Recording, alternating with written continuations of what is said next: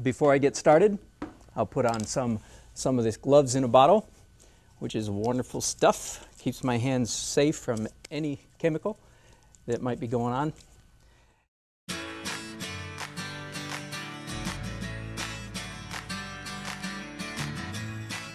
Hi, my name's Dan Nelson. I'm here to give you another free art lesson. Good to have you with me today.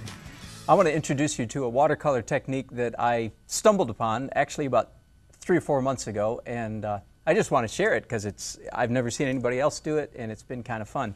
I have here an example of a finished piece that I did up in New York City, and this was done on plein air, on location, and it basically involves doing several sketches with a watercolor pencil, and then doing a archival felt tip pen on top of that, and then watercolor on top of the drawing.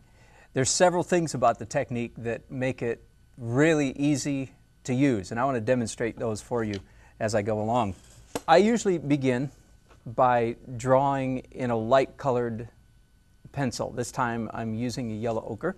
I should say first of all what image I'm going to do, and again by far my preference is to work on plein air, but can't do that in a studio, so here we are. I'm going to work from a photograph.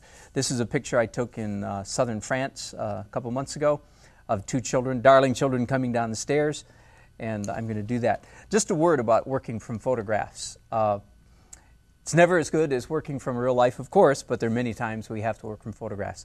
Make sure, if you can, that they're your photographs. There are a couple reasons for that. One is copyright infringement. The other is if you took the photograph, then the picture, as I took this picture, it's a reminder of the whole moment, the whole environment. I can put myself back in this moment and feel what the space and so on. If someone else took the photograph, you don't have all that information. Does that make sense? So it's often a good idea to take the photograph yourself and work from your own photographs. Okay, I've gotten into the habit just for fun of drawing a border around the page. And you can see I'm using my fingers as a guide. This is like a cheater straight edge. One way to get a straight line without having a ruler with you, which is often the case when you're working on plein air.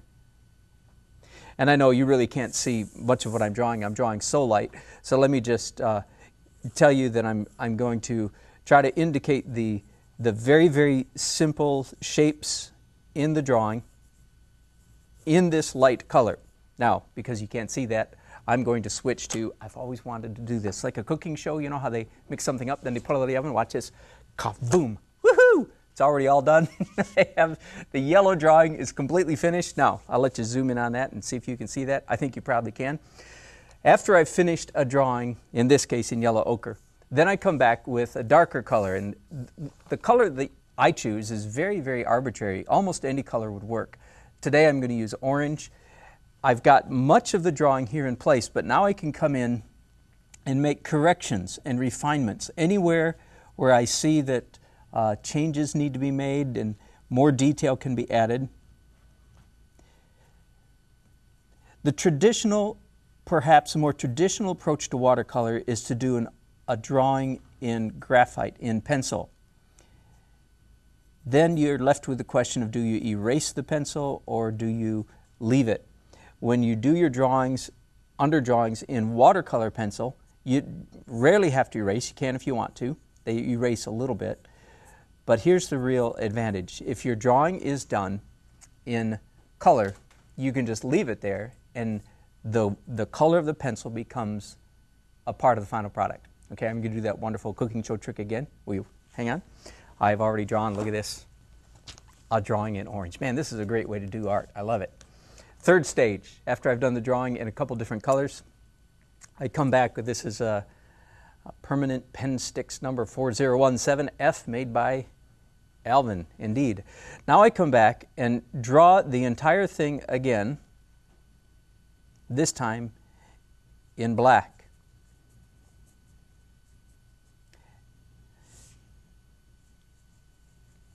It may be worthwhile for me to mention the nature of the line, the type of line that I'm using. You'll notice I'm not using a straight edge, of course, and you'll also notice that my lines are anything but straight.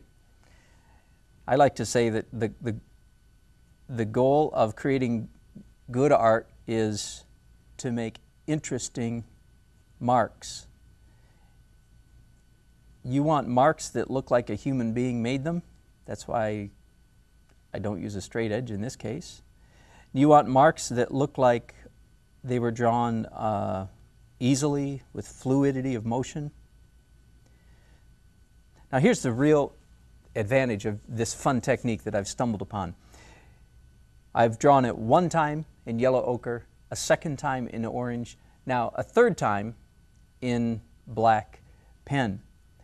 That means I've already made most of my mistakes. I've already made most of my decisions, and I can draw confidently knowing where each line should go without getting, either making big mistakes or without getting all tight. You know what I mean? When you're worried about if does this line go here, then you get tight and slow and careful, and you lose the nice fluid line that I enjoy anyway in my drawings.